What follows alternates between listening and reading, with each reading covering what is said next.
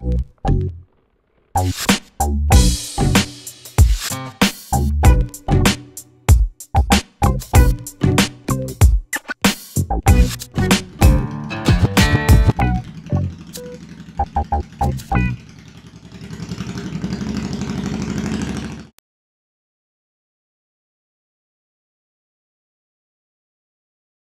terms of meeting with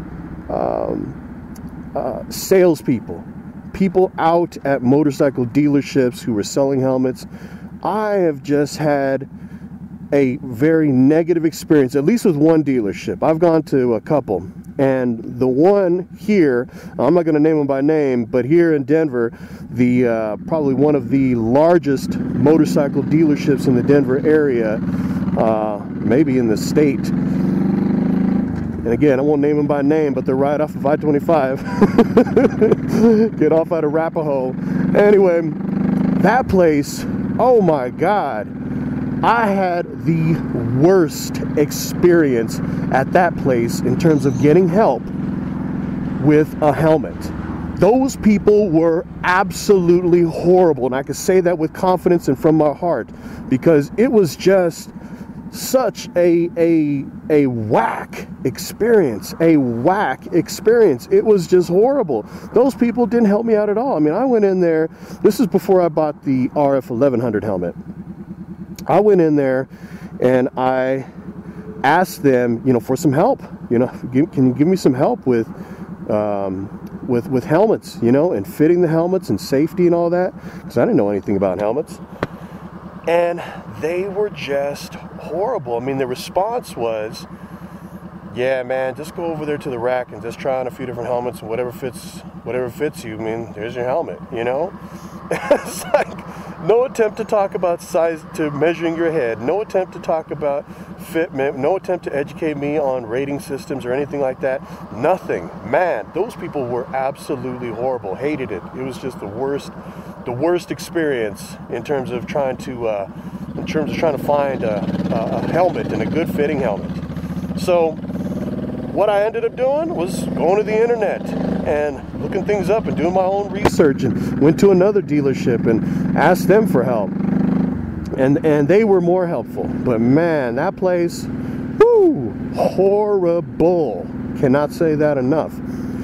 Now, what I have found, and again, I'm no expert, but what I have found, and from my research and just kind of my own, just kind of what feels right to me, what I have found I've had to do was actually try on the helmet. Now, I know you can buy helmets online. I actually bought this helmet online, but I did not buy the helmet without trying it on first. And I know sometimes we don't have the luxury of being next to a dealership where we can go and try on different helmets.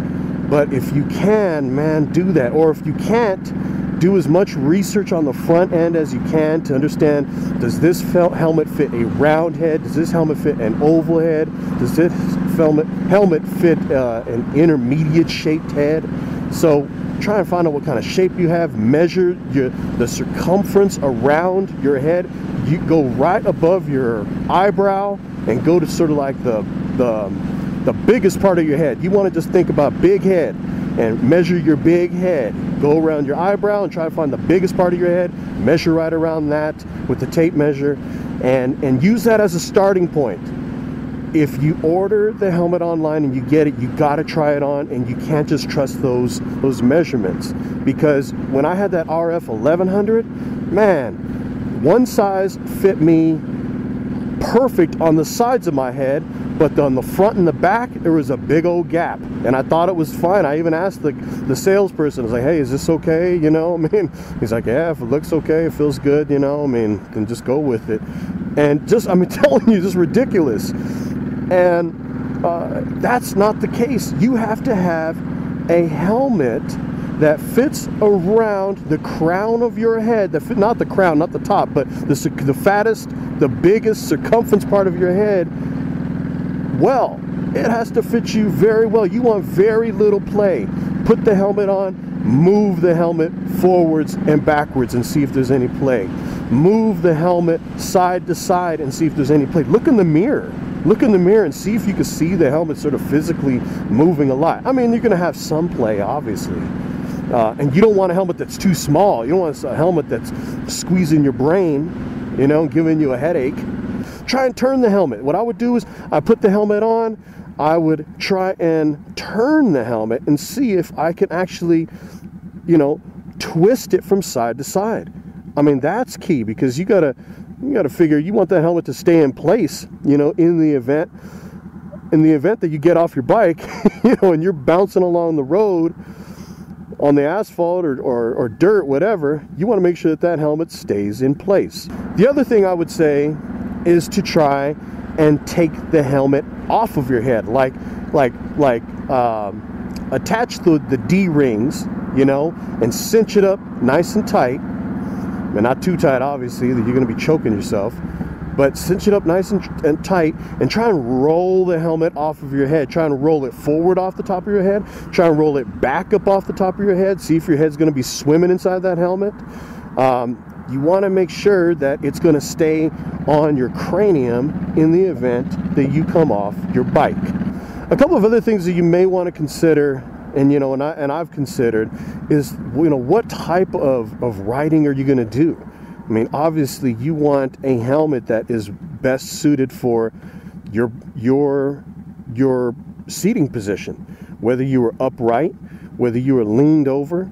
And for example, this Shoei Quest helmet is made for a little bit more of an upright position.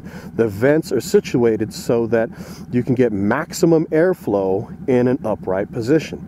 And not all helmets are like that. Some helmets are meant to be, you know, bent over a little bit more. And that's where you're going to get the most ventilation, the most airflow, the most aerodynamic flow through the air with those types of helmets. And then the last thing for me, and this is your own personal preference, but for me, I wanted to make sure that I could find a helmet that was in high vis, boy. You know, I needed something that is visible, you know. So you want a color that stands out. But again, you know, that's personal preference. You decide what you want to do. You know, I like the high vis. Before this one, my helmet was not high vis.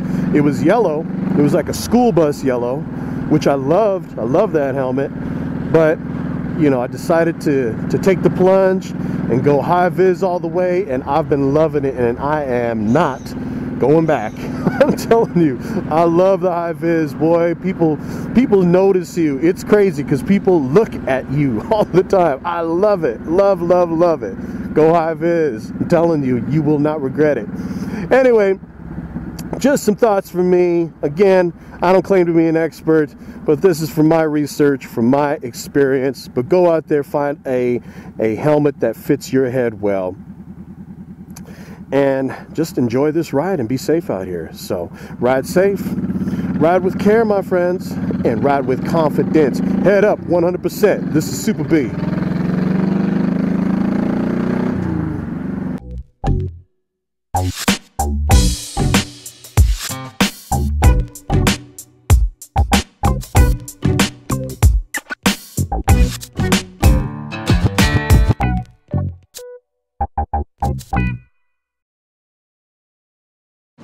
The risk of riding without a helmet is huge. Almost every collision, the rider is ejected from the motorcycle, and the first thing that hits the ground and collides with the ground is, of course, your body and your head. One summer, Rutherfordton police saw 3 no-helmet accidents. And all 3 of those riders ended up dying. To take the risk is a personal choice, but taxpayer money is involved. Michigan lifted their helmet requirement last year, and the first study since reveals a 51% rise in motorcycle crash insurance claims.